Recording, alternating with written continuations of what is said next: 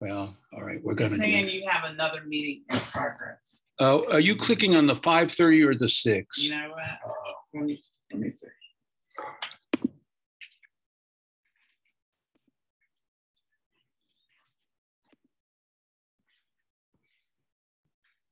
We have 7 people in the waiting room. Oh, okay. I'm clicking on the wrong link for sure.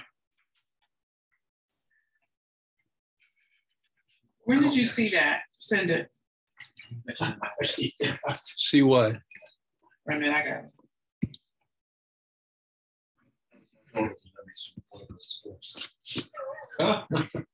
That'd make for an interesting meeting. Sir? Hello? What are you seeing, Lisa? Connected. Connected? Yep. Then why don't I see you? Should be in the main meeting room. Oh, there you are. Yeah. Hi, Jonathan. How are you? Hello. How's it going? Hi. Peter. Peter. Yeah, hey, I can see it. Hi. Peter. Yeah, right. Yeah. So now, Lisa, how do I'm going to admit all these people, but how do I make you host? Because it's gonna cause a lot of feedback. So just go to me and go to you. I just admitted you, so there you are. And then go to more. Uh-oh, he did it too hard. Hit don't report. And go to make co-host. Yeah. Okay, I'm going to admit these people. Yeah. Okay. Is that feedback from you? Okay, I'm going to. What's that? Is that on my end?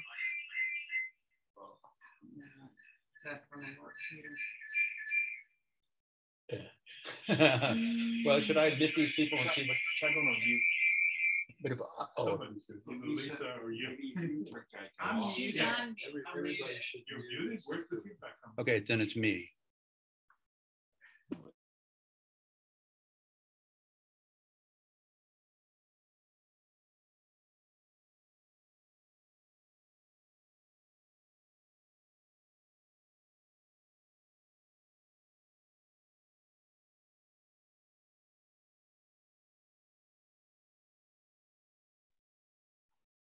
Hi, Peter.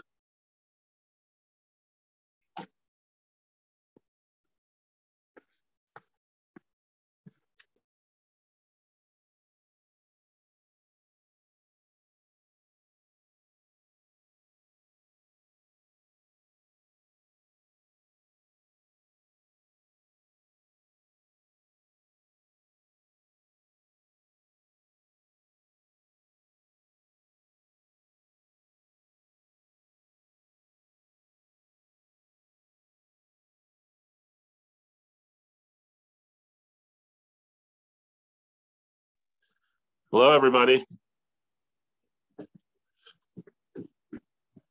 One more.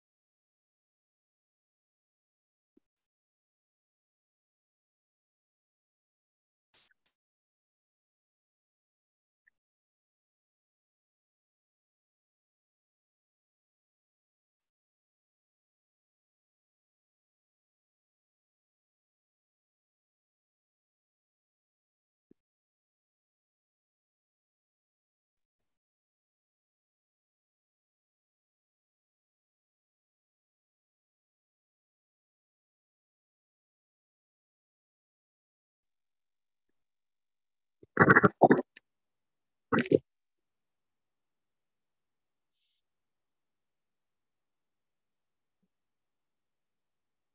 can't hear anything.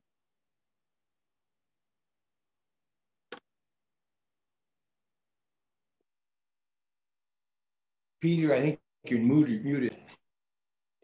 Okay, now I hear.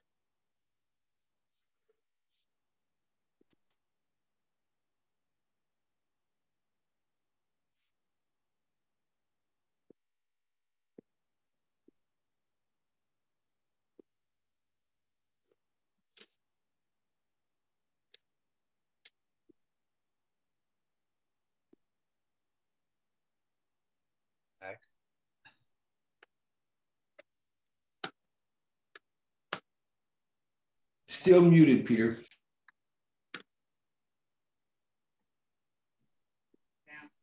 Am I muted now? No. Am I muted now? No, we can hear you. Okay, so we're not But getting. you don't have to raise your voice. Yeah, okay, and I think also we may have to identify ourselves because people are seeing rather. No, I'm trying not to. That's the reason why I want Lisa to control this from her iPad is so I can think and not get lost in something I don't have to do anyways, which is how to operate Zoom. So just for this,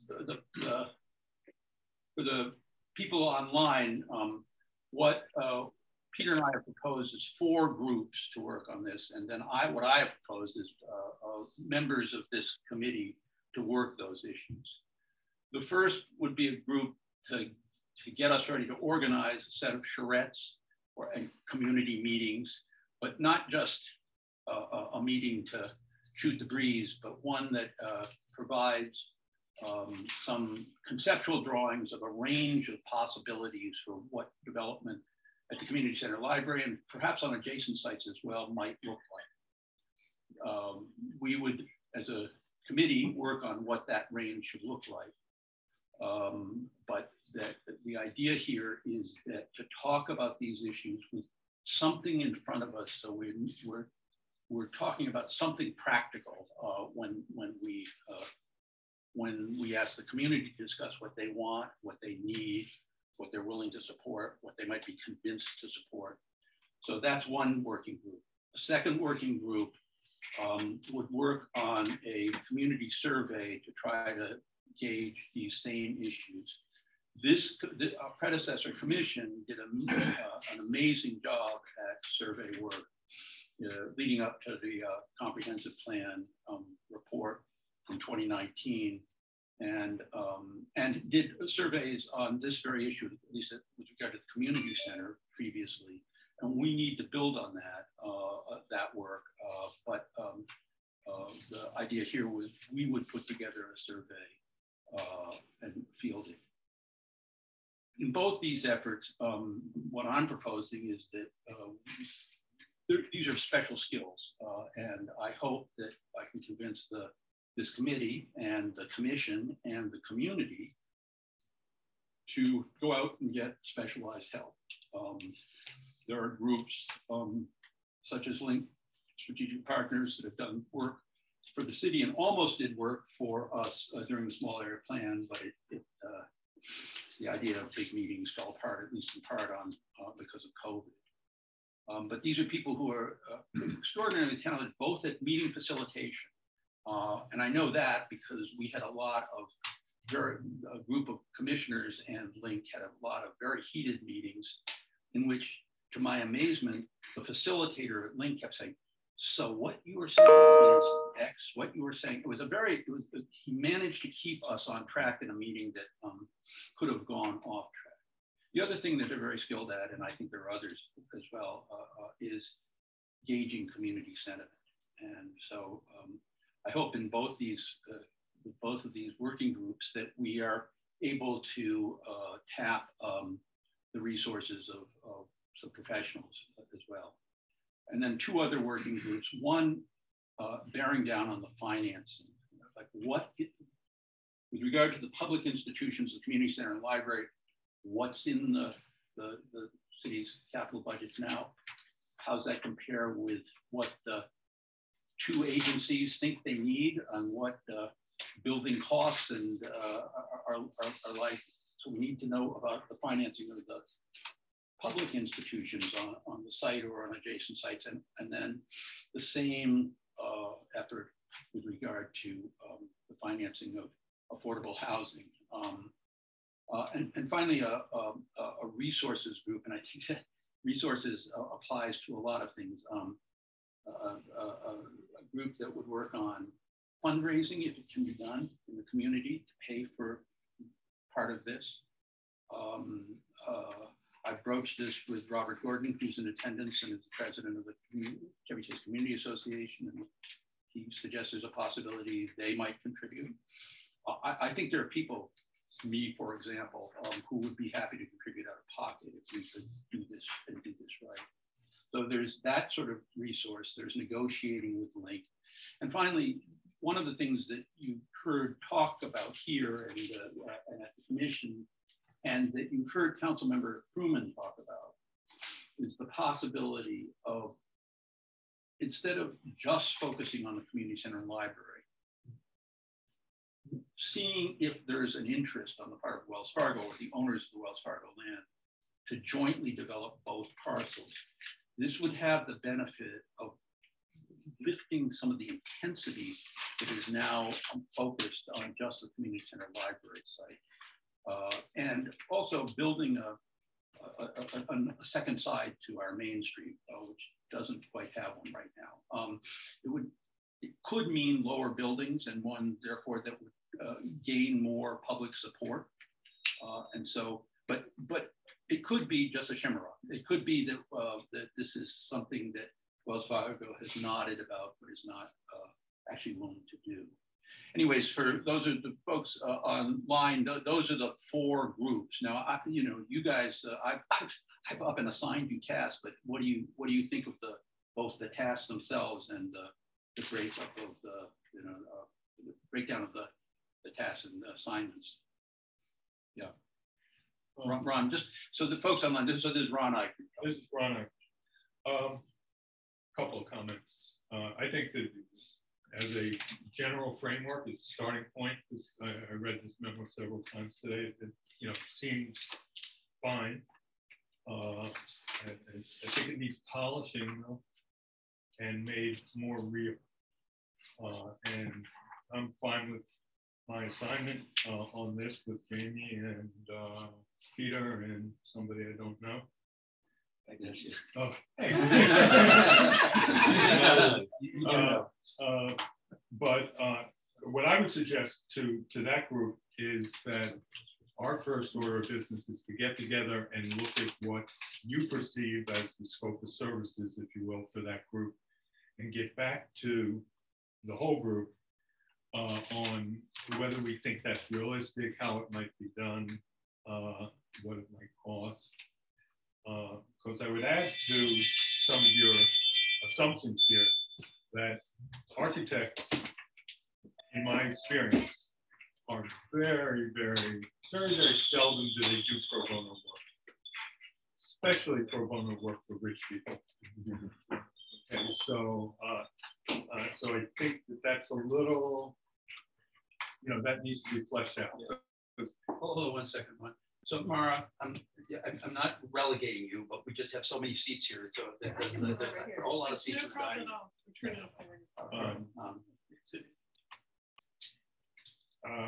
Because this is an extraordinarily complex project with all the programs and everything that are not really out yet. And, if we're going to get somebody pro bono, it's got to be somebody who's good, somebody who has experience. We don't want to get into you get what you pay for sort of situation. Yeah.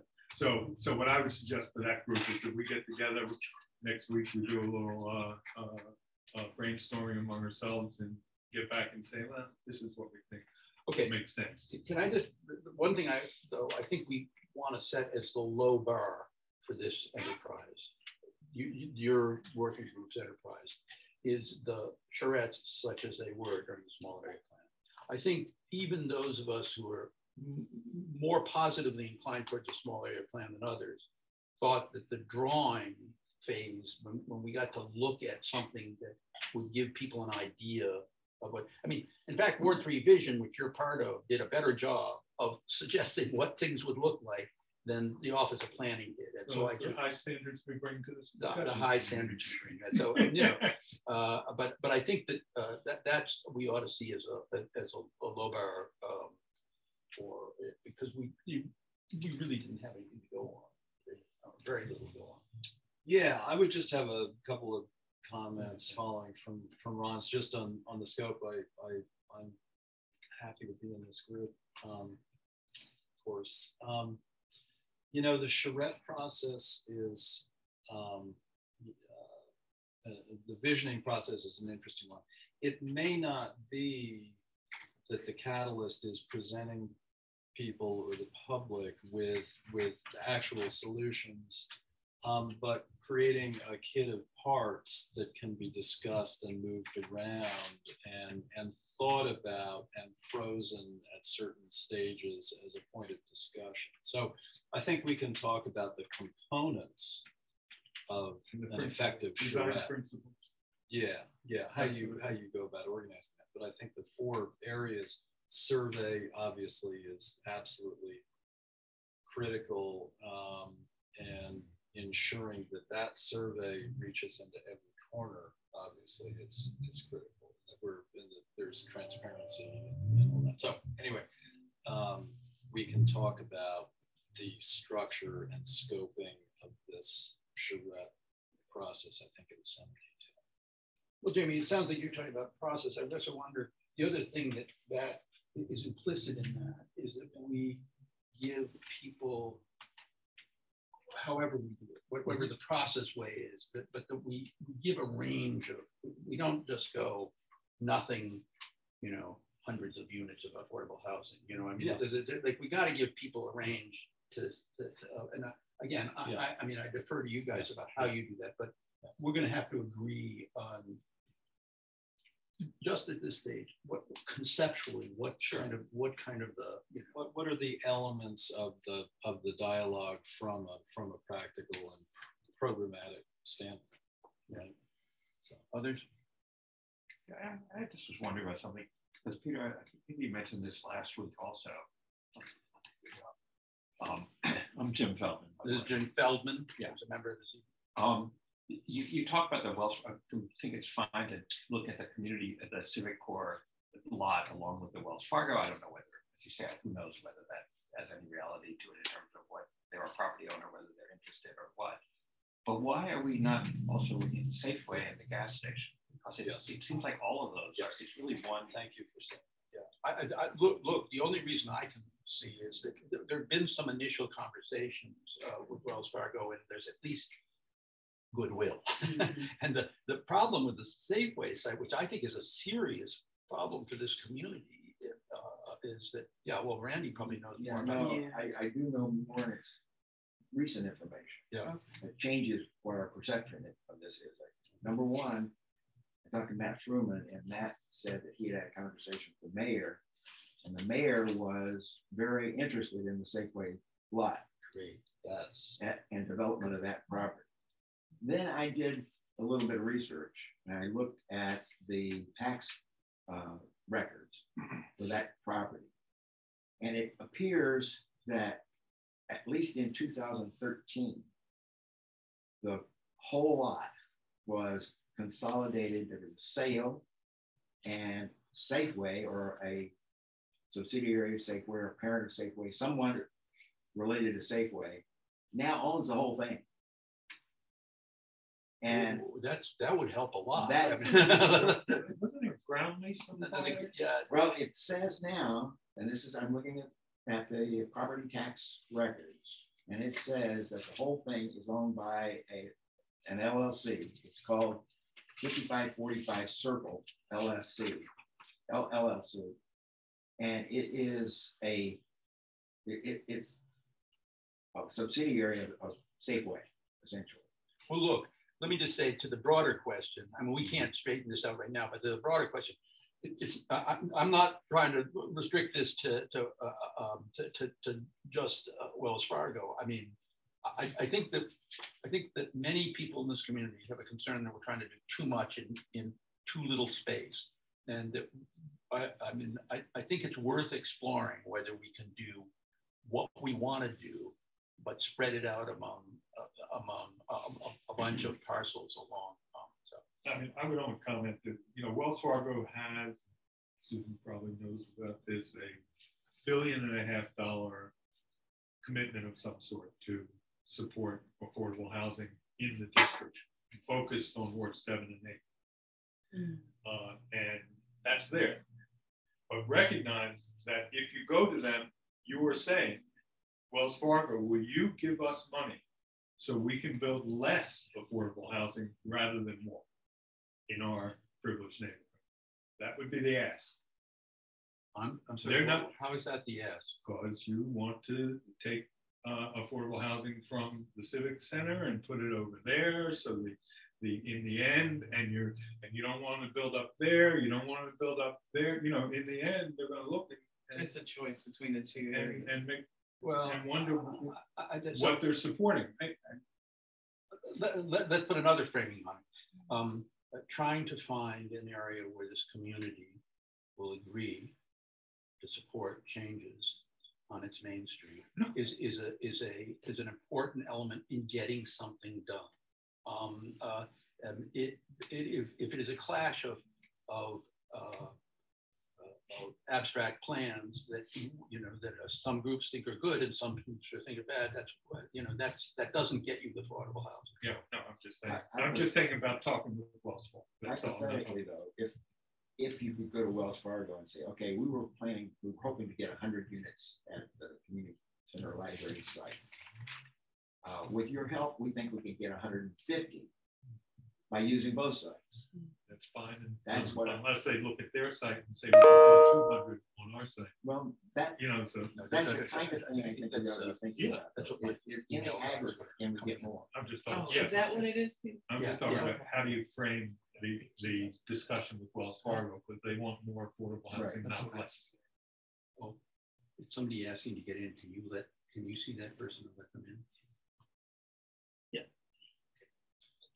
She should, Lisa should have control over this. We're trying not to have. I didn't know what that ding was. Yeah. Well, look, we can't negotiate this now, but I think that this speaks to the issue of having a range of proposals and having understanding what outside parties, Wells Fargo, Safeway, what their constraints and their interests are. So, so that's where we are, I think, on that. Can I just ask a question? Just and I appreciate you letting me listen in over here. But just so that because you're using different language and you all have been meeting, and I just want to know when you use certain phrases, when you talk about affordable housing and you say building 100 units of affordable housing, do you mean building 100 units and those 100 units are affordable housing, or do you mean building 100 units and some are affordable housing, or do you mean building 200 units, 100 are affordable? I was so that would help. All affordable. Every single one of them. Right. And then, but do you mean building then 100 affordable housing and additional market rate housing on top of that? Because that impacts the density question. Not at that site. Okay, so you're talking about like when you go to Wells Fargo, you go anywhere else. For all of this, you're talking just affordable housing, not 100 affordable, but now we have to add extra stories for market rate housing. And this is because that would help. So it might help, but it's also got to be a load of reality testing, because I mean, one of the things that I think that you have to be realistic about is that if the city, for example, is going to fund the public sites, but is not going to fund parking, then a developer is going to end up with stuff dumped on them, and they're going to start saying, wait a second, you want us to subsidize affordable housing, and you want us to pay for underground parking. And by the way, there's nothing that Dempitt has mentioned so far about open space, so you're going to have me pay for open space? I mean, then what you end up with is somebody saying, oh, well, I got to have a ton of market rate to get, whether it's 10 or 20 or 30 or 100 affordable units. And, but this is stuff that we're just going to have to sort out going forward. I think that the number 100 that you have heard rooted about here is a Ward 3 Visions, Coalition for Smarter Growth, concept.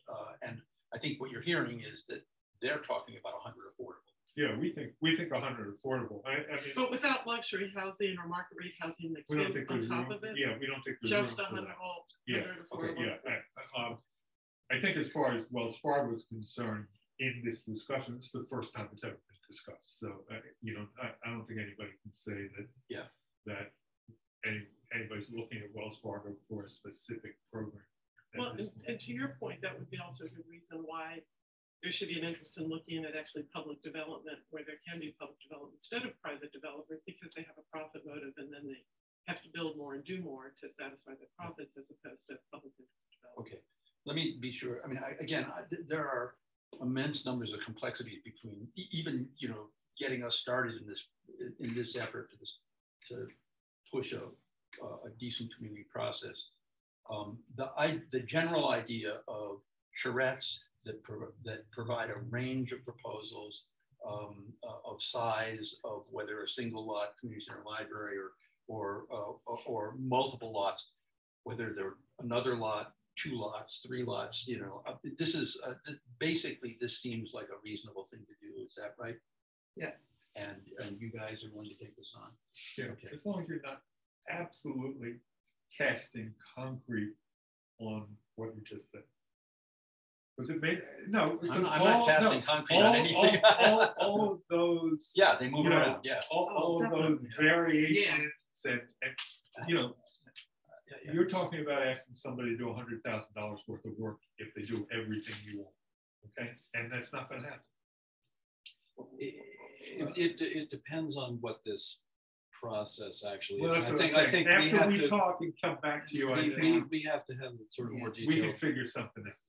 We can figure out what that we know process actually is. Can I just make a suggestion? Because I think what Peter outlined was a concept of how to go about things. Where you're going to end up with that, I mean, maybe it's not going to be practical to do that, or maybe it will be. That's right.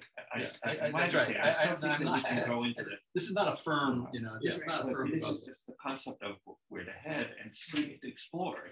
That's what it's supposed to do. Yeah. And I just would also say that, you know, I don't think the number 100 is. I don't think we should start saying, well, we only want 100, or we want at least 100, or we want more than 100. Just like we should see what we can do. Yeah. And I hope that. Well, so let me just stop that there and turn to survey.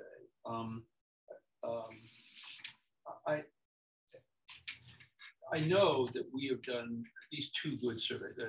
Our predecessors have done at least 2 good surveys. One on community center, and one on basically a development in the Connecticut Avenue, the Upper Connecticut Avenue corridor. I think there's still a lot to ask the community about in this regard, because if I understand it, Randy, the community center survey was done at a time when we were thinking about either renovating or replacing a single building. Right? Yeah, and so this is substantially the idea of a multi-purpose building or buildings across one or more sites is a different kettle of fish. What do people think about such a survey? Can I ask one question? Yeah. You mentioned that you hadn't heard back from DMPED. Has anybody reached out to DMPED? I've been talking to DMPED. Okay, do you know what the status of their survey is? Yes, they received our feedback, the ANC's feedback, probably last week. And we did submit that a little late to them, later than they wanted to. And the one thing that Gil said is that his staff is going through those comments. So we got comments also from Jerry Mallets and some of the commissioners that took the survey and looked at it. They are making changes to it. So that has delayed their timetable a bit, which I was grateful that they are putting in some of our feedback.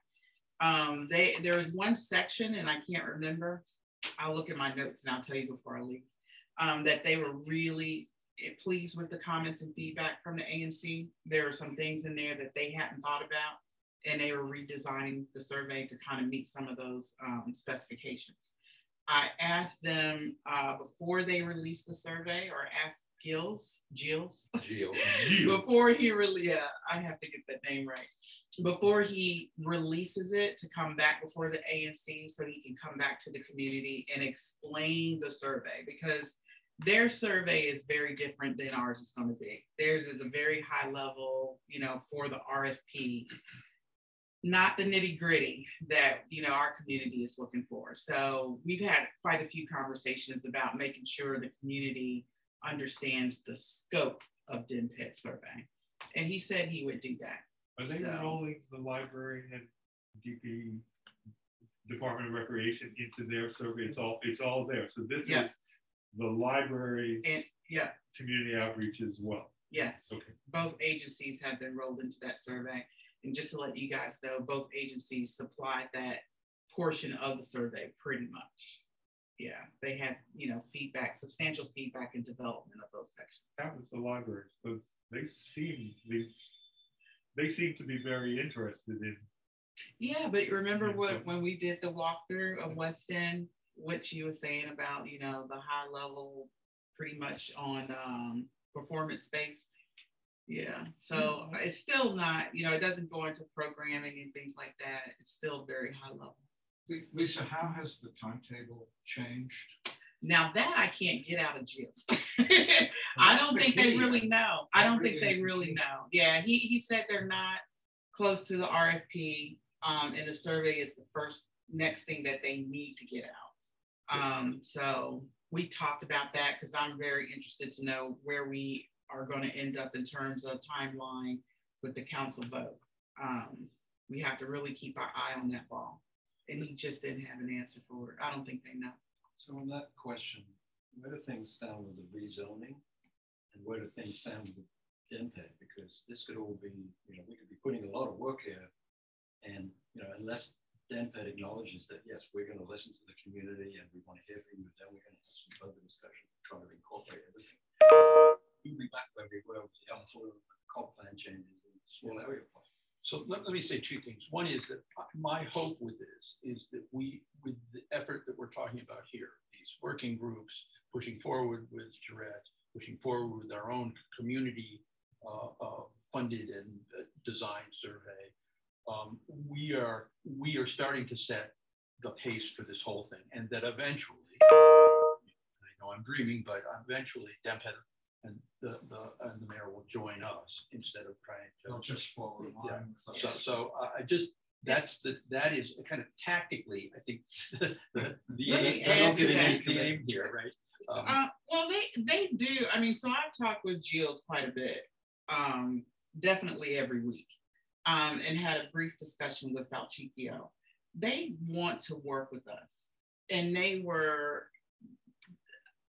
Gilles's words in terms of our resolution, he was disappointed that we voted no. But I've made it very clear. Yeah, I've made it very clear why that no vote was and why we could not get to yes and what the roadblocks were. I think in talking to Gilles, he wants to work with us, but you know, I do think he is struggling with what that looks like. But I think they all know that there is, you know, concern within the community, and it's in their best interest to work with us to get some resolution to some of these issues. So I think, you know, based on the process that Peter has provided, our resolution, and we're going to be sending up a follow-up letter, you know, this week to them, moving forward with our process, they will work with us. And I've asked Gilles to do things like, and I've talked to Peter and I'll talk to the group later about just outside of ANC meetings, just like Councilmember Louis George had a listening session at Lafayette Point of Rec, beautiful recreation center. You know, Gilles, will you come out and just, you know, talk to the community just off the record, you know, just not at a formal ANC meeting, just to talk to people and hear the process. So he's willing to do things like that. This is more substantial engagement, but, you know, I think they'll work with us. Jonathan, with regard to, just with regard to the zoning district, there is a new zoning district for Upper Connecticut Avenue being designed. I suspect the Office of Planning and Zoning staff will roll that out again 6 weeks, a month, 6 weeks, something like that. And yes, it will, you know, there will be a whole bunch of issues we're going to have to consider around that. But I guess if we can move a process forward that talks about looking at this from the point of view of the community into a process that the community has the reins on, or substantial reins on, then maybe by the time that comes out, or maybe after much hullabaloo after it comes out, we will be able to, we won't be driven by whatever the maximums in the zoning are. We'll be driven by a community, city joint process, trying to find common ground to make changes, but make changes that a substantial part of the community can support. So I think that's the aim. Does the Can I just, ANC or the community have any say in the zoning maps that they're rolling out? I mean, you know, there's a, or do we just accept? I mean, do you have yeah, a right I don't, to look, oppose it or to know what it is? you know, there's some formal process when they move it over to the zoning commission, and the zoning commission puts it down for a hearing, and then we have a comment period, and that, yeah, well, there'll be a process there, but there's you know, nothing before that. No, we met with them some to ask questions last fall, but you know, there's you know, we were in no position to say, you know, we're talking about stuff like, well, the small area plan talks about step downs, step backs, you know, when you're going down to a residential community, what do you got? What are you thinking about? You know, does this apply, you know, to property, you know, behind PNC or behind Magruder's? I mean, what, you know, so there've been, I mean, we've asked questions, but we, you know, they're driving, that's a process that's in their court right now. And so it speaks to the wisdom of going to services, because the zoning just has to be consistent with the comp plan. You flew up flume. Right. Okay, that was the point. Let's not get, I mean, again, these are issues that we're playing on the terrain that we've been given at this stage. So Well, but but just if I can, just to clarify, the zoning has to be consistent with not just the comp plan, but the small area. Right. With the small area plan that has been approved. And one of the things that they're doing, which is very relevant to what we're talking about here, is there's going to be 2 zones in this neighborhood. And one is everything but the civic core, and the other is the civic core. So it's going to be its own zone. So you've seen what it is that they're proposing? Excuse me? You've seen what they're discussing? I saw it. Oh, can we see that? Or how do we see it if you've seen it? I don't know. I don't have it. Oh, I mean, who do you communicate with to see it? Because this is a zoning group, would probably be helpful for the community to be able to see what it is. Okay. You can get it to us right now. Throw it to Peter, you know, came to Peter's group. Oh, you have it. I have stuff from that last fall, and my commitment is to talk to them off the record. I think some of the documents couldn't be released, from what I understand. Well, but you've seen them, and so yeah. They're not. Can I just suggest that we know this you know, some proposal is coming. Right, but it would be good for the community to know what the proposal is. You know, when I and some parts of the community do know what the proposal is, and the rest of us should also know. Okay, I understand what you're saying. The other thing I wanted to address before we go any further is with regard to survey. My view, Jerry Mallett's view, was that the DEMPED survey is weak, so weak that both Jerry and I basically said, we can't fix it. So, and it is not, it has nothing to do with affordable housing. It is the 2 public institutions. So I think that if the question was, well, are we just doing a job that's already going to be done? I think the answer is no. In doing a survey, I think the answer is no. What I was thinking is that DEMPED has said they're going to take care of distribution survey. If we could piggyback on that and say, okay, rather than having 2 separate surveys have to be sent out separately to everybody, we can have one survey that goes out that may have 2 parts. The part that DEMPED is interested in and the part that we're particularly interested in. I'm just thinking people are going to get, they'll get confused about what survey is this and why am I filling out twice and those kinds of things. So it would be desirable if they could be coordinated. Well, I guess my reaction to that is, you know, if they're willing to throw in and work with us, that would be grand. But I mean, at this stage, I don't have a lot of faith that we would. What I think is needed here to really both let people have a say about what gets developed and test what we can build substantial support for.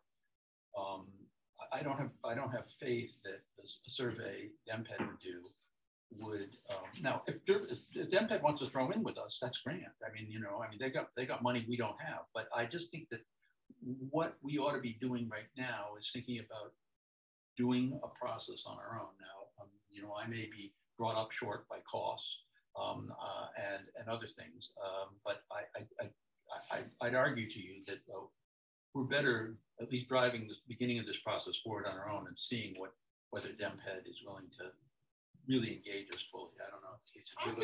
I could reach out to Gilles, and I mean, I don't know if they're willing to do that or not. I mean, I could always reach out to him, see what he says. I know they don't have a big distribution, you know, area for the survey because we talked about that. They're only going to do Connecticut Avenue and I guess the area. It's very limited. Yeah, it is. And I talked to him about that. So even if we did go in with them, and from talking to him, I think they are doing primarily postcards, not even mailers. So he was talking about basically knocking doors and dropping the survey off. And said, yeah, we'll give, you know, if the commissioners want, you know, postcards for their single member district, let me know before we print them and we'll give you extra that you could walk. So it's got some issues. What is the postcard says go online, take the survey? I think it's going to have a QR. Yeah. So can we get the survey that they sent to you guys so that we know what questions they were posing? I will send you the draft and I will ask Jill. I'm not sending anything that they send me in privy to anybody. I will ask if that's okay. That went to the ANC and we sent it back. And I know they're reworking it. I've asked them to bring the rework survey to the community. So that way everybody would get it. So did I just pose the question? Wait. Sorry, I just wait. Let's let the committee. So let's be here. Yeah. Isn't is the destination for the information contained the results of the survey? Does that inform the RFP? Yes. Okay. So yes. If that is the case, then their survey has a certain, let's just use this weird word, authority, right? That survey is presumed to go to inform the RFP. Any survey that we come up with isn't necessarily assumed. But the word necessarily is important. To have that, yeah. Yeah. Well, I chose the word carefully. Isn't necessarily assumed to go directly into the bloodstream, i.e. the RFP. The RFP is absolutely, the language of the RFP is absolutely critical. So I think it's important that we figure out a way of framing this survey such that it has some gravitas to it relative to the other. Can I ask a dumb question? How long does it take? I've never done this. How long does it take to get together the survey that the questions we would like to ask? Is that a month-long job? Is that a 10-day job? Well, so I was going to. Yeah, I think we're hoping for a lot of this stuff to roll out in. Well, here we can start.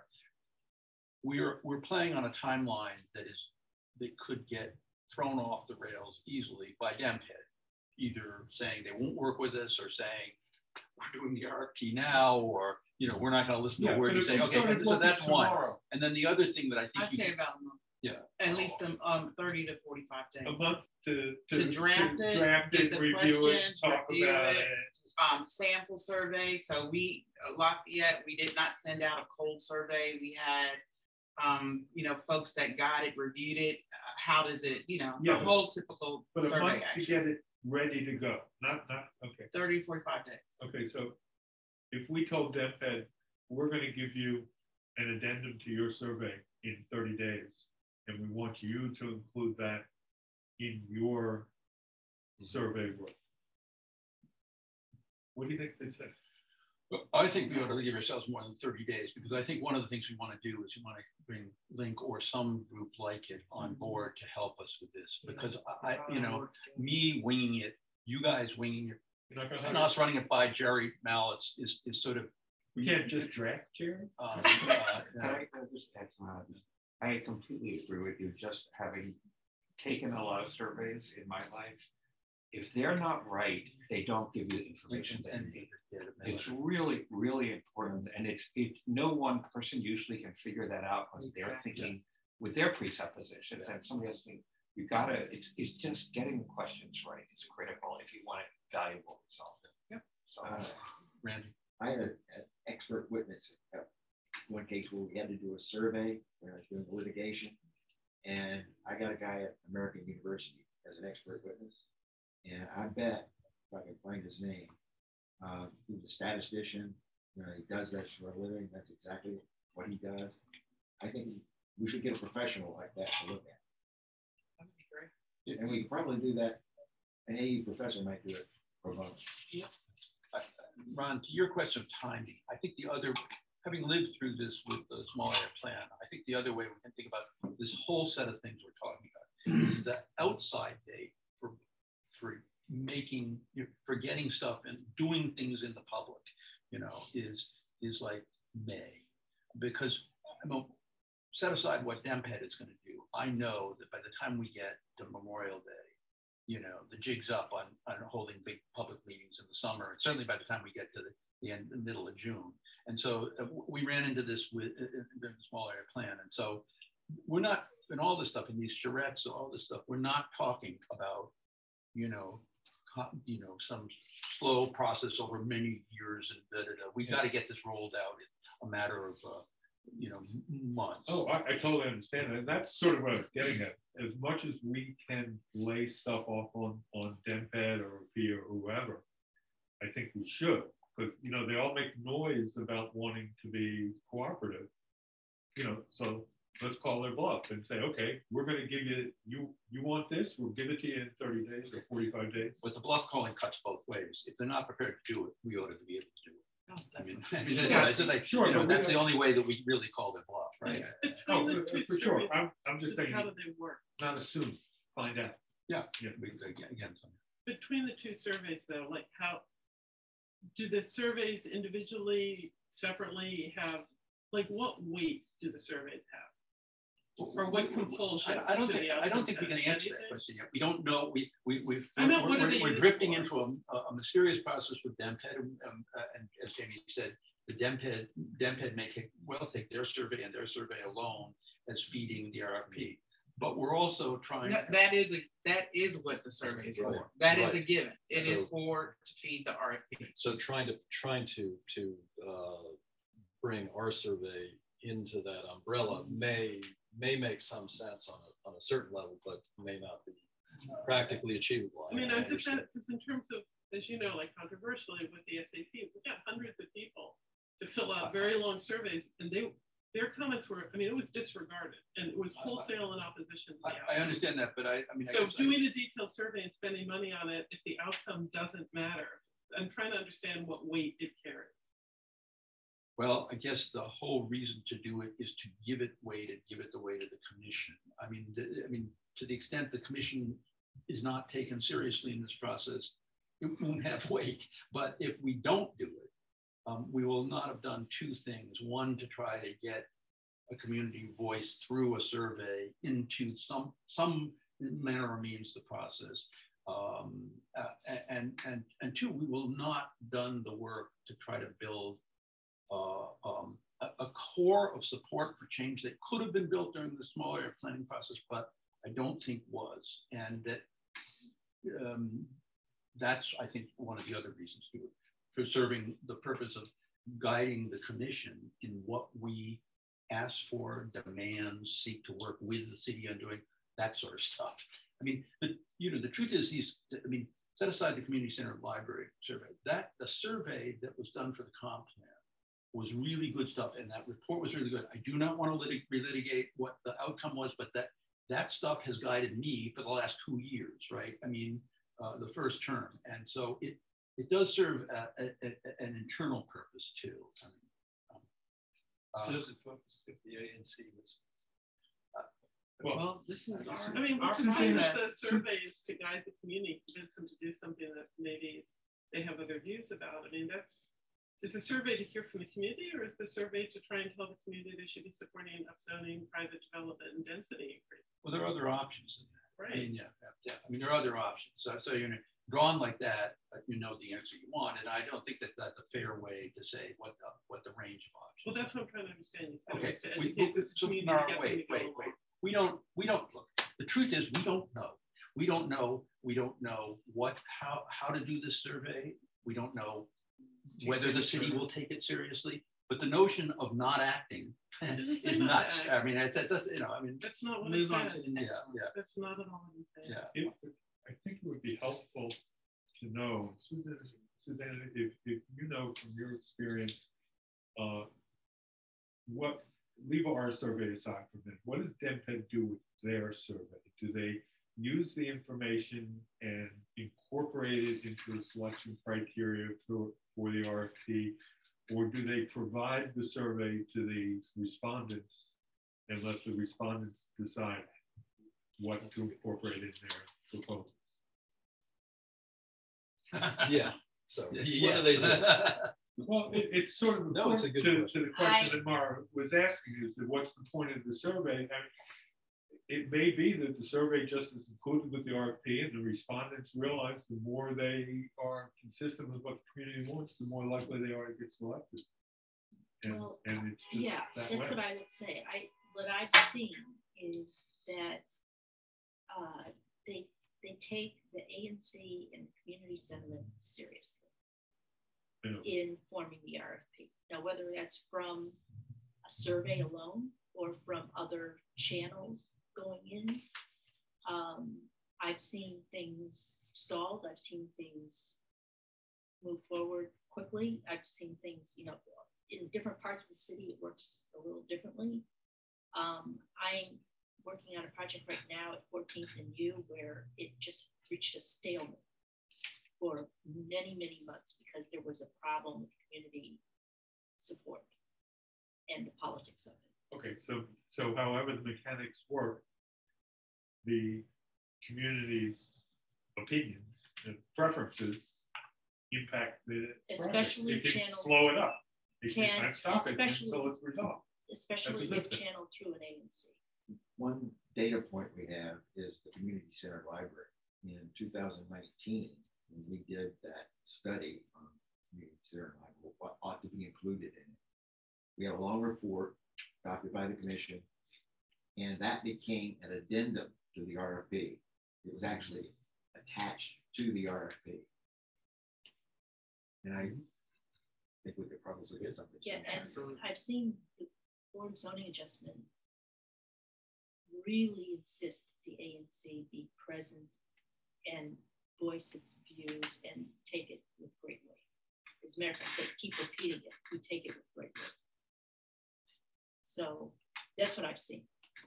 In terms of your specific question about what does the survey mean, I think they take all the data they can get politically and otherwise. I also just want to say, since I had before, may not just be a paper survey, especially if we get a really good analysis of community sentiment. There may be other methods that are used beyond just having people fill out a survey, because that could skew the results also. A lot of people won't fill out a survey. That could skew everything. What are other? Well, one project I worked on, they literally staffed booths around the community, and on weekends, literally talked to people and had focus groups and things like that. And you can come up with some pretty good stats if you really get a good statistical survey of the number of people who live there and the broad range of views and so forth. So I wouldn't say it would just be a paper survey. I would say there would be other things brought into play. Yeah. And that's why thinking about back to where we started, thinking about how this charrette or workshop, whatever it is, works, and what the report out of that is. I throw out one more monkey wrench that I don't know how to deal with in the comp plan survey that John refers to. It was one of the most important things to the community was where their car lives, and dead last was whether or not affordable housing happens in the neighborhood. So if there's a survey and those are the results, what do you do with that information? I think we'll come to that when we get results. But I think the truth is that one of the things that has not been done yet fully is to gauge this community's willingness to accept change, including affordable housing. And I think one of the things that, and that's on what's happening in the community, and on the side of the city, I think the city has accepted the idea that we're an older community and there's going to have to be parking. And so I think that there's going to have to be change on both sides to actually get something in the ground. Forget the parking part; that was sort of a throwaway. Well, when pretty affordable housing is the lowest priority in the community, that comes out of the survey, which it is sort of likely to. I think maybe that depends how the survey is written. What do you do with that information? Well, let me turn it back to you. Let's say that's the community's view. What do you think is going to happen to getting affordable housing done in this community? What do I think is going to happen? I mean, so let's say the community just says, we're dead set against this. How else would you approach this but to try to figure out where the community is on this, and to say realistically, we have a great deal of pressure from the city to do something. We need to be a good partner with the city, but we also need to represent this community.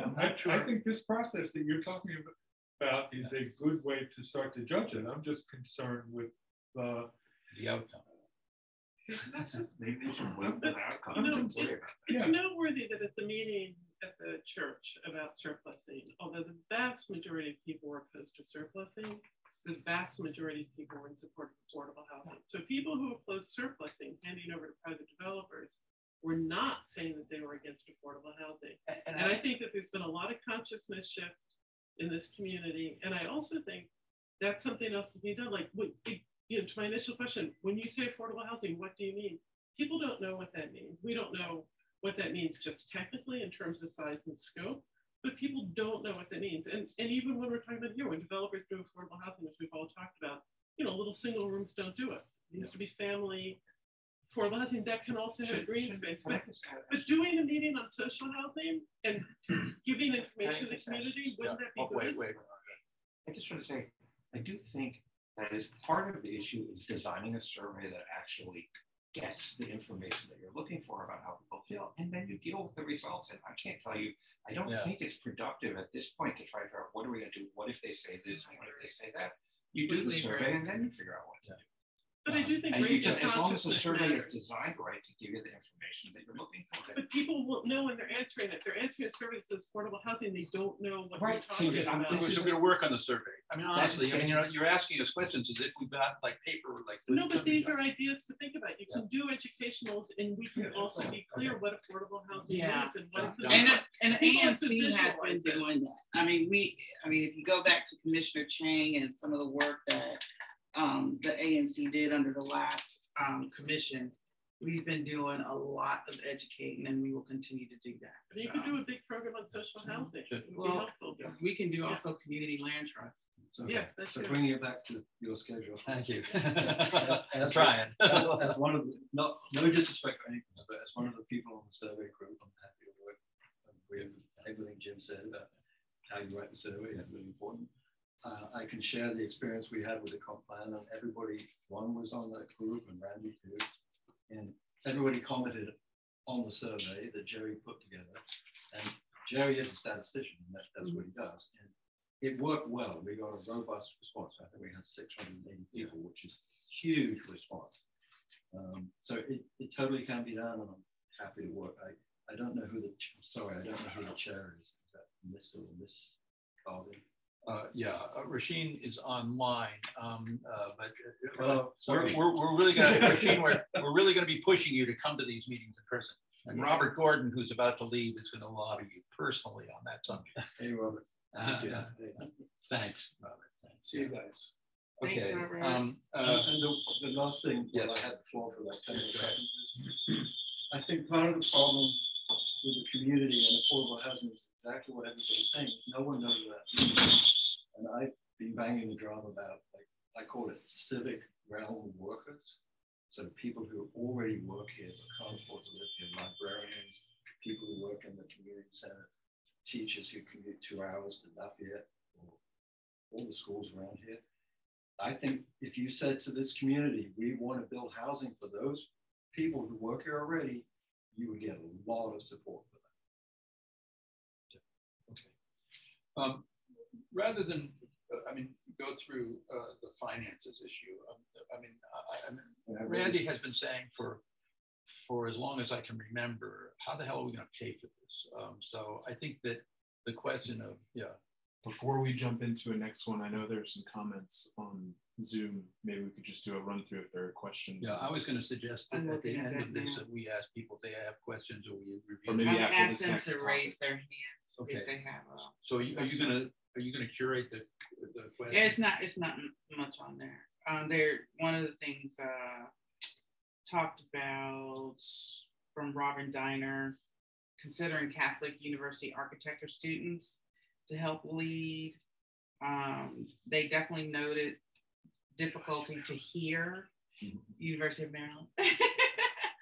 And just to let folks know, we have some people in the room, it's probably going to be difficult to hear until we get a better setup, because some people are still wearing masks. So keep that in mind. I think this is answered. They talked about the Safeway Wells Fargo.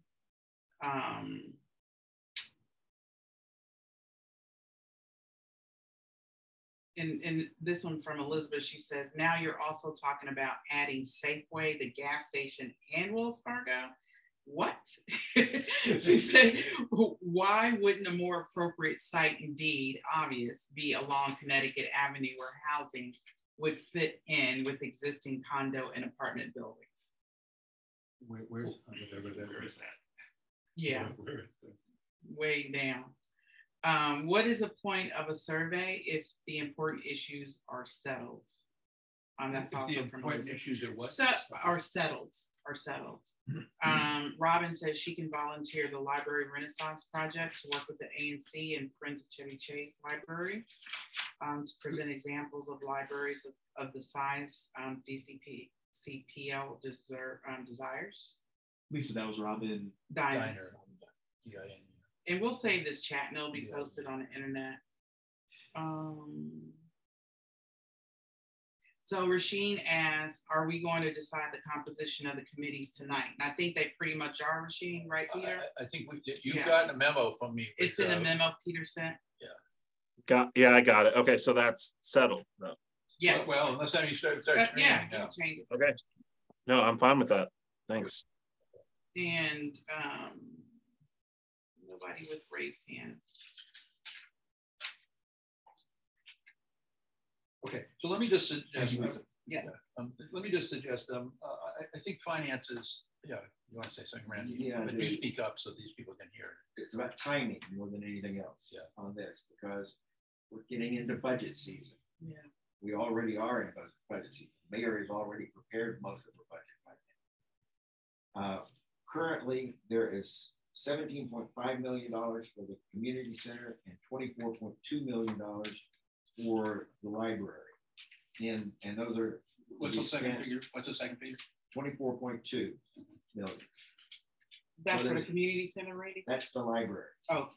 That's assuming just building them, not putting development. Right. That's currently what's in the capital budget. No, that doesn't assume It doesn't assume anything. Doesn't assume anything. It's just a number. It's just the numbers. And those numbers, as far as I can tell, have always been just plucked out of the air. They don't have any basis in fact.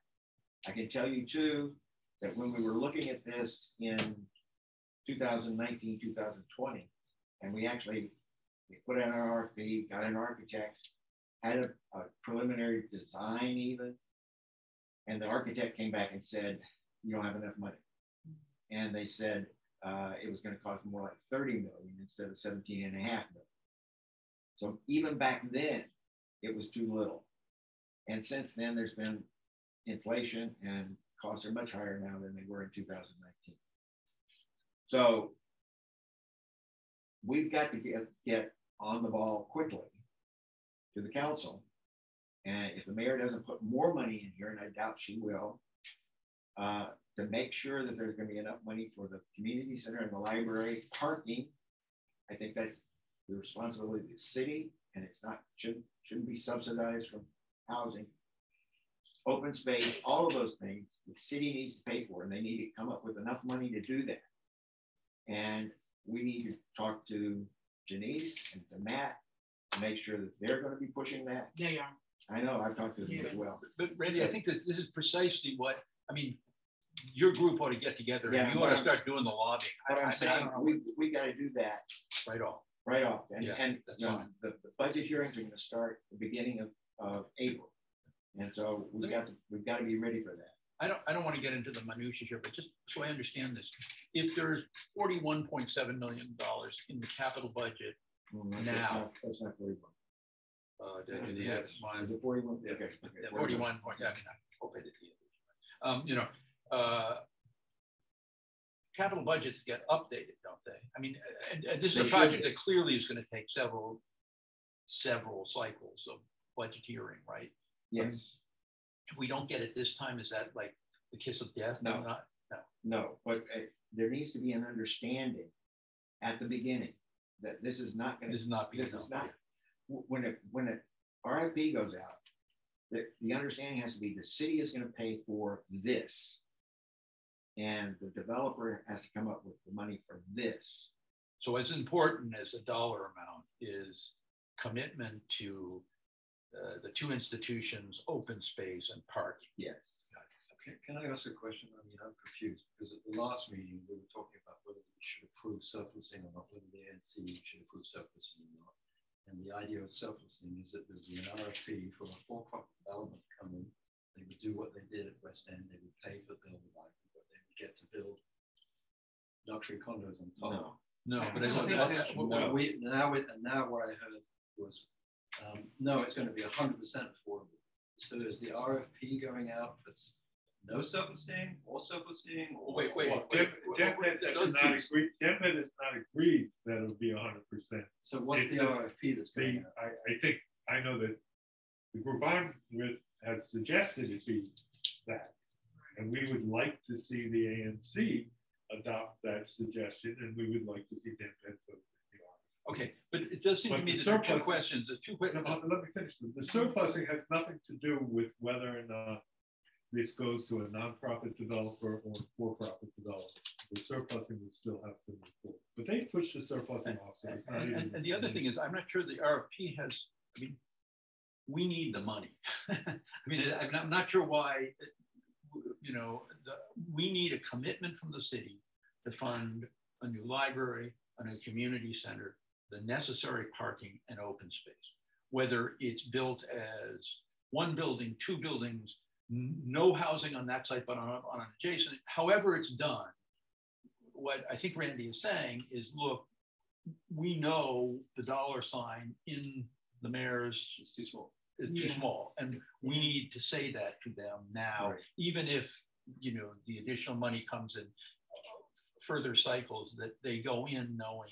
That's what you're saying, right? Right. Yeah. Okay. Yeah, those numbers would be too small, even if you thought the numbers were okay, because they're 2018 numbers. Right. Construction's probably gone up 17, 18%, 20% well, since then. Yeah. So even if you don't put more money in, those numbers need to be increased by 20%. Jonathan, did you get your question answered? Not really. Well, I mean, I'm sorry. What I mean, whatever goes there, other than these public facilities and the ancillary, I mean, whatever goes there, we need the money for the public facilities and the ancillary things. It seems to me that the first question that Randy is asking is the first thing he's saying. The thing he's saying right now is we've got to tell the mayor to budget more money, or that we're not satisfied. I agree with Randy. He's Okay. 100% right. Okay. What I'm confused about is what DEMPED thinks this RFP is going to say, because everybody I talk to who knows much more about this than I do is that there's no way any for-profit developer is going to come in, even if you give them $40 million and build a library and build a community center without putting for-profit housing. But that seems to be the other prong of this. How the hell do you pay for the for-profit housing? And hopefully answer your question. I don't know what what DEMPED is going to put in the RFP. I mean, I don't know if any of us do. Right. In terms of that. What we're trying to do is at least influence what they put in the Yes. Yes. That's what we're trying to do. Because we don't really know. We're trying to get all this done to influence that. But let me just go back. Randy, I know you've been talking with Janice and Councilmember Fruman. From what I understand, I know Janice put in her draft letter about additional funding for the site. I looked at Councilmember Fruman's draft letter. He didn't put that in the letter, and I emailed him, are you going to add this to your letter? And he said, okay, is he going to add that in? Because his reply to me was he was going to bring it up like in a separate process. Yeah, I suggested that as well. Yeah. But I don't know whether he will. Did he mention parking? I Yes. thought he said he was He going did. to say Yes, that he did. the city needs to. Yeah. Okay. Well, look, I mean, I understand what you're saying. I don't think we can settle it here, but I think we need to. You're right. We need to press it fast. What I'm saying is the ANC needs to have testimony. Oh, absolutely. At the budget hearings, as we've done many, many times. Absolutely. To make sure that the council is aware of this crucial part of this project. If we don't get enough money for the community center, library, parking, and open space from the city, they're going to try to bleed over from the. That's right, and that will never work. There's some testimony we should have had out there already. Yeah. So why don't you work with your group and suggest testimony? Suggest testimony. That's it. Yeah. And Randy, one more time, you think a general number would be 30 million or more? Is that right? I have no idea. But if you had to testify, if the ANC were to testify, we're never going to know that until we get proposal. Right. So you would frame it as enough to achieve X, Y, and Z. Yeah. And considering all these other surrounding factors. I mean, we tried to do that with the community center, and the architect came back and told us you don't have enough money. So the only way we're going to actually be able to know what it's going to cost is if we get a proposal. And that's the RFP process. You put out the RFP, and that's when we're going to have to inevitably change that capital budget over time. Right. And just to clarify, we don't have an official response from DIMPED after the surplus resolution. Is that right? Right. Disappointing. That's correct. But not an official. No, he said official. No. But they are supposed to respond. They will respond. Do we have an idea of when? No. Can I throw another thing in finance? It's just sort of, it's related to the Wells Fargo discussion. But it was just a thought I had this afternoon that if another ask for Wells Fargo, asking for their property might be a bit of a stretch, but how about asking them for a big donation to support Black home ownership so that the affordable housing that gets done on this site maybe is condominiums, and Wells Fargo sets up some sort of fund to help people afford to buy those. That would be a cool thing, and so they'd be helping people who need the affordable units to afford to move to. But that sounds like higher priced non-affordable units, such that they need the largesse of the bank to help them pay some higher market rate per unit, when in fact they could build actual affordable housing. Or it's a matter of getting more deeply more deep affordability in wealth building ownership situations. So, I mean, I'm not sure, this is not my area of expertise, but it just seems to me that that might be an appropriate thing for a bank to do in this neighborhood. I think we're getting ahead of ourselves here, but I do think that one of the things you're raising here is, I mean, this whole effort is both aimed at the community, I think, and trying to figure out, gauge where the community is and what arguments it's open to in terms of accepting change. But the other thing is it's trying to cope with what is really real, and we have to accept is substantial pressure from the city. And one of the things we're hearing from the city about the city is that they're really interested in doing something about home ownership. And so, I mean, this is going to be a difficult political issue that we're going to have to deal with, of sort of how, what can we do to bring them towards us, the city towards us. Can we find the support in this community and a proposal, that brings these two things together? This is all something for the future, but we have to be realistic about this, that the city, but particularly with regard to the community center library, owns the property, and it's gonna, we're at the same time we're trying to forward a real community process. We're also trying to be sure that we influence, the city is attracted to joining us rather than, running over us.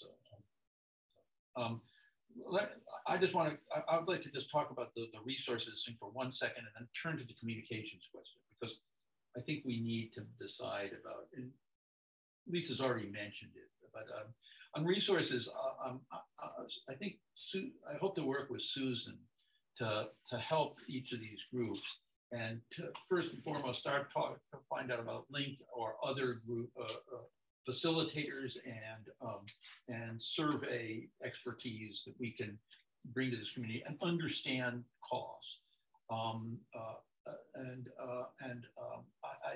I hope that you'll let each of us work with your groups to try to figure out how best to supplement them with independent third-party expertise that would let us do this and do it well, fast. So that's what the resources thing is. And I think also we will be working on exploring the Wells Fargo and other sites. If they're pie in the sky, if there's something that might develop 10 years from now, it's not good enough now. We face, there is a substantial need for affordable housing. We're under substantial pressure from the city.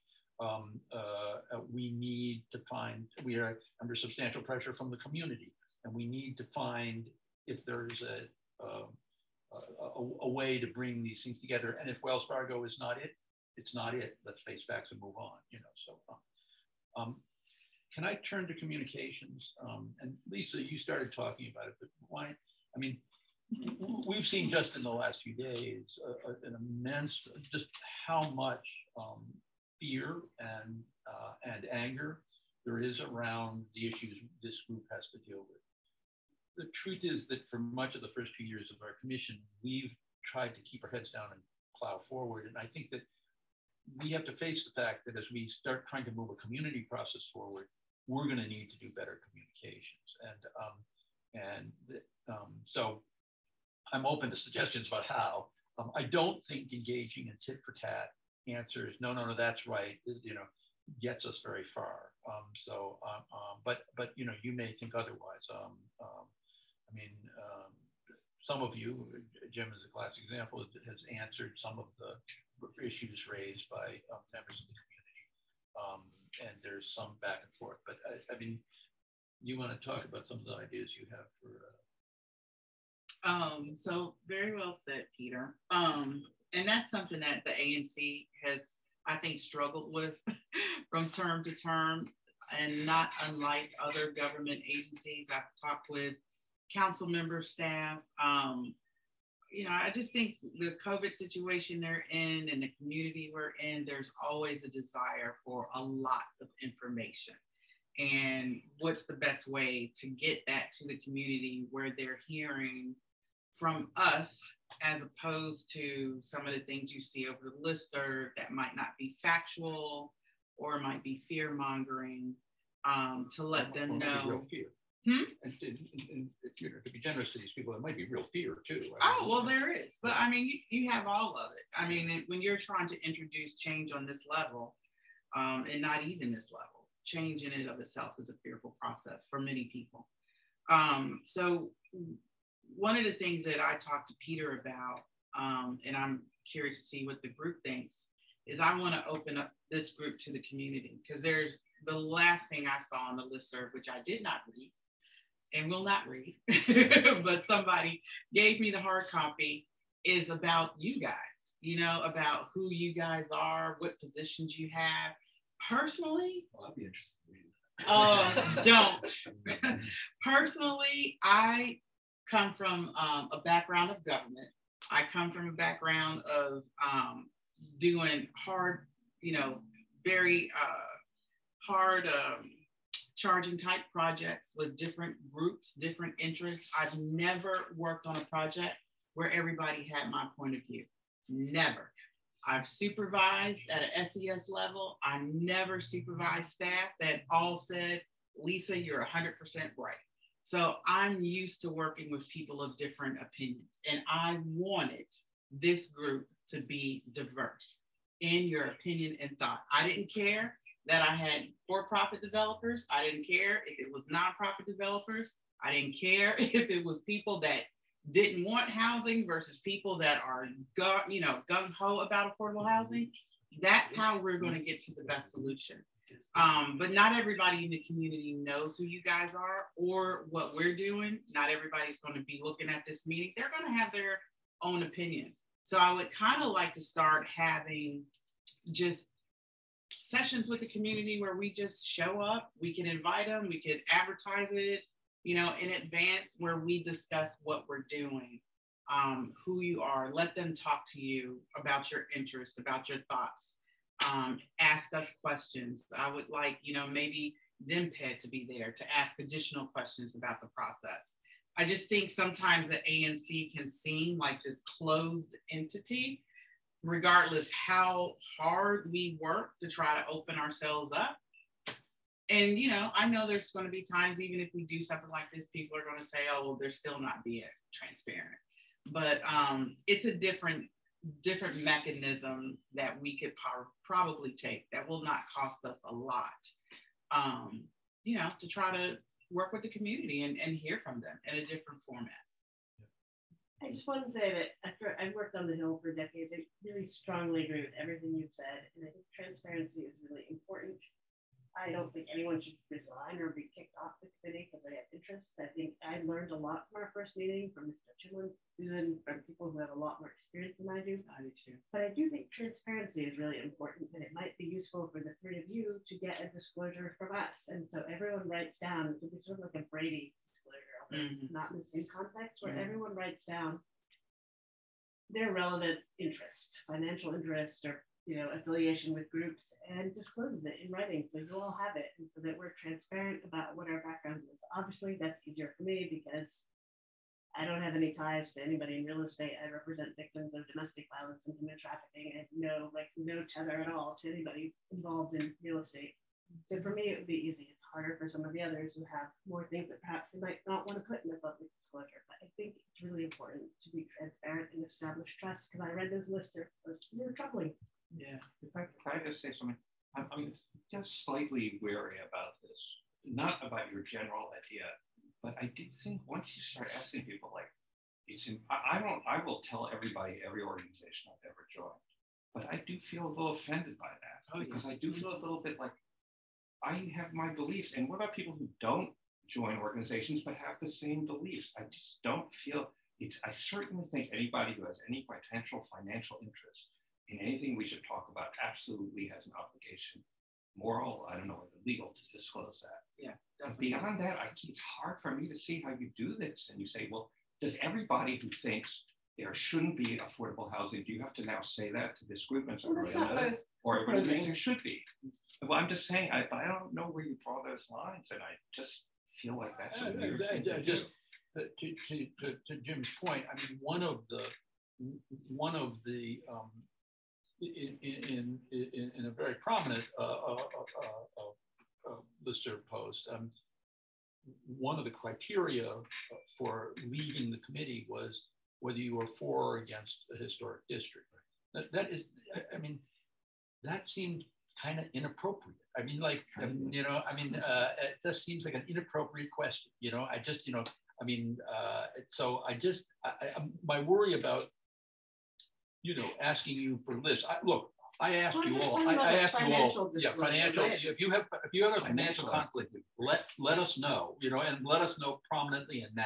You know, so but I think that affiliations and professions that, you know, I mean, Ron is a developer.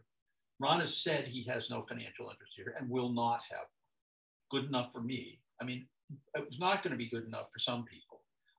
Jim is against historic district. Do we exclude him? I mean, I just think it's not. So a list of affiliations troubles me because. And then, of course, if you're going to exclude people against, you should exclude the people who are for. And, you know, I mean, it just doesn't seem like that's the right direction. Hold it, Tara. I'm just trying to get the committee first. What good? So it's a bit of the elephant in the room, but this is my personal view, and also it's the view of many, many people I spoke to, because I did, with Agnieszka, we did the polling. I walked around this neighborhood and we got hundreds of signatures. This is on small area plan. Yes, on small area plan, but also I've spoken to, and lots of people come to me because of the comp plan. I didn't ask to be on either committee. I was asked to be on the committee, and I'm happy to do it because I live in the community. But I have to say the ANC has lost, well, first off, a lot of people in DC, and it's not just this area, plus DC, are very suspicious of the relationship with the mayor and developer. And there's a huge amount of distrust there, that this isn't about affordable housing at all. It's about funneling money to friends of the mayor. I mean, that's just what a lot of people believe. And there's maybe some merit to that. Then the second thing is the ANC, Jay Mallitz, he did an awesome job, and Randy was involved, Ron was involved. We do the survey. We hear what people think, and then the perception is it's ignored. And the ANC, and I'm not criticizing anybody in particular, but the ANC goes along with whatever the mayor wants. And that's created this distrust in the community. And I agree with everybody. It's like, no, you can't be put off the community, this committee, just because you have a view on XYZ. But it goes to Lisa's point. We have to be completely transparent. Okay, but we have to, when the community comes back and says this is what we want, we have to. I firmly believe the ANC should reflect what the community is saying and send that message to the government. And they can either ignore us or they can go along with us. But the role in the past, which has created this level of distrust, is the perception is that the ANC isn't doing that. And I'm not suggesting that's going to be true or true going forward, but I'm just saying that's what people come to. So let me just say, you're known by your acts. And so our first act in this current drama issue we're talking about is we said no to the city when the city wanted a yes. And I think that had a long I mean, I think that we've just described a process that we're going to pursue as a community that I think it's fair to say, it may well happen that the city joins us in this process, but right now, if they had their druthers, if the mayor had her druthers, if Pacheco had his druthers, we wouldn't do this, right? We wouldn't do it. It gets in the way of them, you know? And so I think our best answer, I mean, is not a list of every affiliation we've ever had. Our best answer is our acts. And I understand that in the course of doing that, there are going to be times when either where we don't look like we're like in opposition, right? I mean, the fact is we are in a very complicated political situation, and that there are going to be times where we're going to have to work with the city. We want to work with the city. We'd like them to come work with us. But I mean, there are going to be times when people have doubts, but we're known by our acts, and we ought to, you know, if we do it right and we make ourselves available to people, you know, so that they can say, I think you're on the tape. You know, I mean, look, I mean, I'm having coffee tomorrow with Carol, who started all this, you know, I want to hear what, I want to hear, and I'm not going to try to confront. I want to understand that, those views. I think that all of us doing that would help this process. So, Peter, you have, since you've been on the commission, you talked about, more community engagement ideas. I think the idea of getting out there and talking with folks is a great one. I plan to set up some time to just sit out and have people come and talk if they'd like to. If anybody else would like to join, happy to have you. I think, Lisa, your idea of the committee coming for a group and having people informally ask questions is all good. So and I think keeping up the positive communication is really important. There's certainly going to be negative communication that comes across. You all are volunteers in this, so you are clearly plugged in with your community. You've done stuff before, so reaching out to your networks and the people that you know is going to be really helpful. So there's all good things, and keep that up. I know this is terrible because I'm asking everybody and asking myself too that we move fast on all these working groups, but just what if I set up something at the Lafayette Rec Center, a Wi-Fi work? Yeah, well, okay, we're gonna do it. But just a coffee class a week from now or 10 days from now. Would a lot of you come? Sure. These are going to be people who say, what about this and what about that? We answer. I mean, you answer for yourself. I mean, you're not going to make everyone happy. Transparency as the target of a lot of this crap, and it is crap. I would just say that I totally agree that transparency is great. I think coffee clutches are great. I think actions are super important, but with certain factions that are out there, it doesn't matter. Mm-hmm.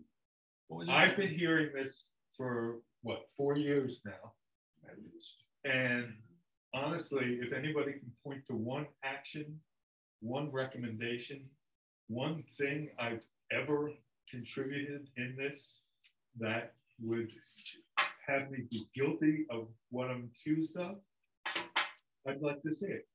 So I'm just saying, I wouldn't hold my breath that actions are going to change the junk that happens on the list. But I'm totally with you. Let's do it. Let's go have coffee and chat with everybody. Can I just raise one other thing? Because this is just a slightly more philosophical concept. I think a coffee class is great if I'm in town. If you have to come, going out of town for a few days. But your general idea is that I'm all for it. I think the real problem, to me, the real problem is that people, are busy. They got a lot of other things in their lives. If somebody's talking about something and if it doesn't reach their consciousness and they don't realize the impact on them, they just aren't going to pay attention. 100%. And then it gets much closer and they say, wait a minute, why hasn't anybody told me about this? Exactly. And I think that the challenge is how to break through that. But I don't have answers for it. And Can I just coffee class is fine, but you're going to tend to attract the people who already are tuned in to it. It's how to get beyond that. And but this is like, as a commissioner, this is like a perennial issue. You talk for a long time, and and then actually we get down to cases, and something's going to happen, and then you have to redouble the effort. But I mean, but there's no easy answer to this. I just think that making the effort is important. I think it goes a long way. Yeah. I agree with it. Can I just say that to rebuild trust with the community, like I don't want my neighbors to think I'm on a secret cabal. I like my neighbors. And I think it's important to have openness and transparency. I'm certainly not suggesting that people say, here's my position on the whatever historic district, which I don't have a position one way or the other. I don't know enough about it to say.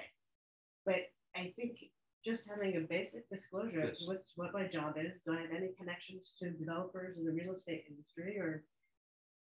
Maybe we could come up with a little list, but I don't want to be like Norm Eisen and have checkbox and over litigate it. I think I trust everyone to disclose what ought to be disclosed and what a reasonable person would want to know. And I'm not suggesting anyone should be knocked off, but I think it would go a long way to establish trust and openness and transparency if that list was available, and you could hold it. And that way, I mean, it protects everybody, because then it's clear who's on the committee and what our backgrounds are. And I'm not suggesting anyone gets knocked off, but I just think transparency is important. One thing I would also add is those who have a direct line to the DC government is these OPC and DINPET, they have to do a much better job of selling whatever their vision is. Absolutely. They should be coming to the community and they should be saying X, Y, Z and why, and they should be saying things like, yeah, there's got to be 100 units and only 10 of them are affordable. And then people would say, well, actually, we don't like that. We want more. Or they can say, there's going to, the problem is no one knows, and this has been true for the 4 years I've been involved in this, what is going to happen. And I think views would be so different if we said there's going to be affordable units on the Wells Fargo lot, and they're going to be townhomes, family size, 3 bedrooms, with a yard where people who work in the community can live, is really different from saying you have to give up your 1 playground and it's going to be luxury housing and some affordable, right? Those are 2 very different things. And I think the answer to the survey will change depending on what the community is presented with. Well, but hold it, just so we understand this, we don't control that. This group, well, it's not only going to control it, what I think the task we're taking on is to try to get answers to these things, answers for what the community is looking for, but also answers from, we're trying to be able to influence the process for, and among other things, explore whether Wells Fargo or any other site. I'm just saying it's just not in a vacuum. Like, it's hard to ask, like, are you for affordable housing? Like, I would hope everybody is for affordable housing and for inclusive, home ownership for underrepresented communities. But if it's packaged in, you have to give up the playground, you have to give up the library, and I mean, then you might get a different answer. Well, that's why it's a very tricky process for how we move forward. I mean, but that's what we got in front of us, I mean, but we also have to be careful who we listen to, because no one said that. Right. Okay. People who have said that are making assumptions on false, because you don't have clarity from coming from ignorance. Yeah, but Ron, there is a prevailing sentiment. Audience. People said to me, so why are you on the committee? It's not going to make any difference. Why am I on? No, they asked me, it's like, why are you doing this? Well, but that's a sentiment that the look, DC government needs to disabuse, or they can clarify. Yeah. Well, I think we're not in disagreement that OP, that their communication skills have been lacking, and that's been a problem. Okay, so I move to adopt your lists. I moved to adopt a list. On communications, I think that what I'm hearing from people is that we will try coffee. Look, I mean, I'm happy to take us, and Jim, I guess I'll use you as the arbiter on this. If we just simply either one of the two, either or both of these, we each just made a statement that we'll post on this task force's this committee's spot on the ANC website that says, I don't have any conflicts, or Well, what did we do with Moran? Didn't we have? I think Jim's point on this is. Well, wait a minute, hang on, Peter. Sure. Randy, what did we do with Moran? On our website, what each of the commissioners, and whether they had any relationship to Murray or ECC or anything. Because we've gone through this kind of before with Murray. May I say something on this? Yeah. I've been thinking about this not just here, but beforehand too. We're volunteers, elected volunteers, and we created this committee, and we have trust in you, and we really appreciate the help that you're giving us. I think if we understood that any of you had financial interests in that civic core, we wouldn't want you on the committee, and we would figure that out at the ANC. I don't think it's on you all to respond to some of this rancor that has built up with a handful of people and say why you have volunteered to help your community and the ANC. I think we should have your backs on that. We do. And again, as you said, if someone does have financial interests, now would be the time, but we don't think you do. And so you are volunteers helping volunteers, trying to help the community. I don't think we need to. I don't think we need to respond by divulging all sorts of background interests. Anybody could have signed up for this committee. Anybody could have signed up to be an ANC and run to get elected. So let's keep that in perspective. And I feel sort of strongly about that because we also need to make this process one that is not so miserable that people never sign up again.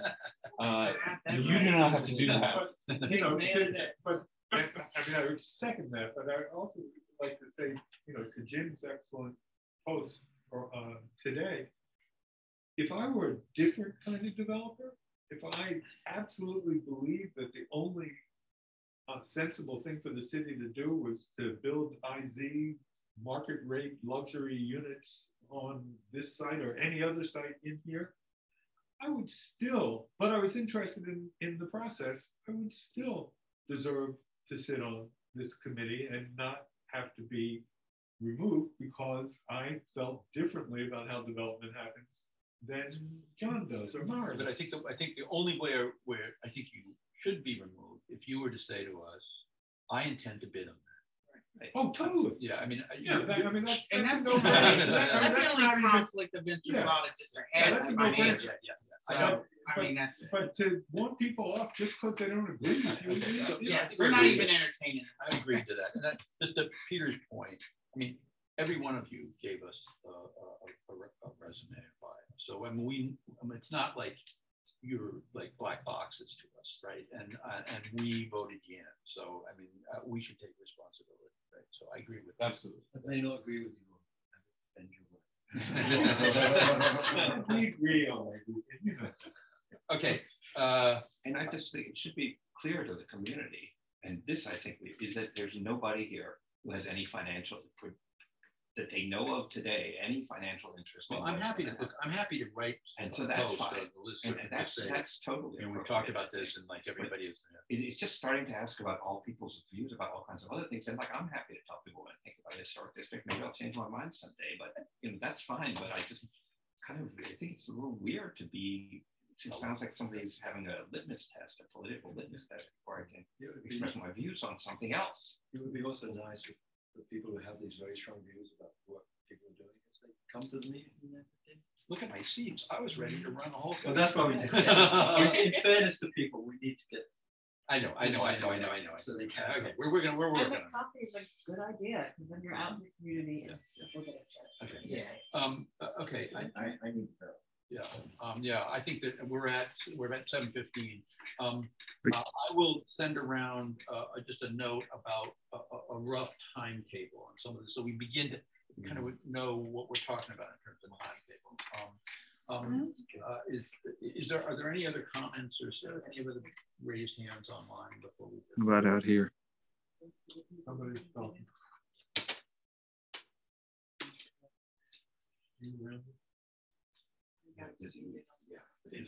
What?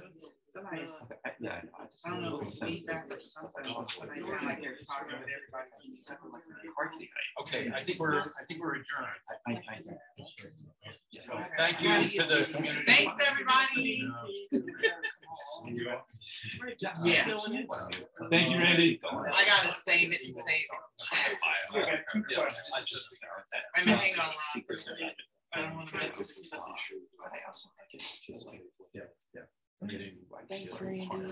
Good to see you all in person after all the emails.